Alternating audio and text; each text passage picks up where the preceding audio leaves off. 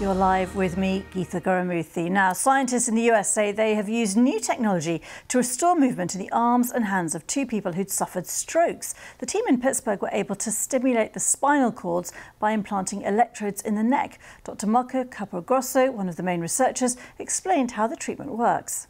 We normally imagine stroke like a brain disease, like something that occurs in the brain. And it's true that there's a lesion that happens in the brain in consequence of a disruption of a blood vessel, or sometimes the interruption of a blood vessel that doesn't bring oxygen to the brain.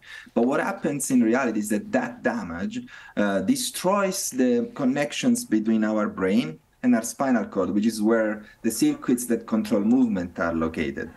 So what we thought was, what if there is a technology that could allow us to amplify those signals that trickle down the lesion that are surviving and restore the capability of these people to move again.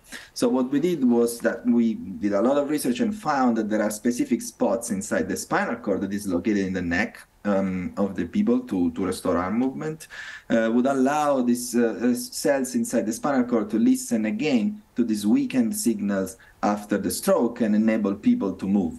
One thing to say is that we actually utilize technology that is clinically approved already for other use. For example, this spinal cord stimulation is used to treat refractory pain, which is pain that doesn't respond to normal pharmacological treatment. So the technology exists. It's just that we need to approve this new application of this technology and the new location of the implant.